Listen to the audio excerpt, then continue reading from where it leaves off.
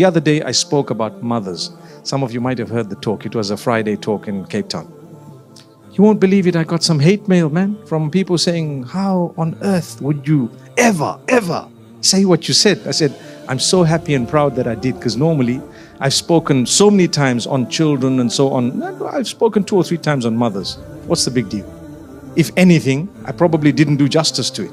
Just because I said you must respect them and be kind to them no matter what. What do you mean no matter what? I did make an exception. Go and listen to the talk. Don't complain me. The reason I'm raising it here again tonight is because we have to talk about things. Just because it didn't fit in your example doesn't mean that I was wrong. Perhaps your unique situation may warrant something drastic, but that's not the norm, is it? So if I say something, if I say, guys, you've got to be kind to your parents and look after them, did I say something wrong? Not at all.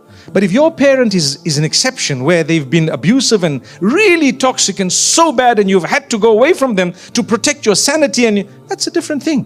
That's an exception. I'm not going to be speaking, generalizing regarding exceptions. I'm going to generalize regarding the norm, what's happening.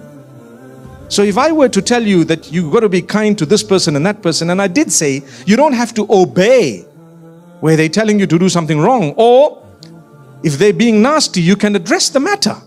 But just be kind. Remember, that's your mother, that's your father, come what may. They could be the horriblest people on earth, but it doesn't give you the right to become nasty with them. You can step back, you can tell them, you can put your foot down, you can do whatever you have to. But the only thing is, go easy, be kind. Be kind. Allah chose that test for you.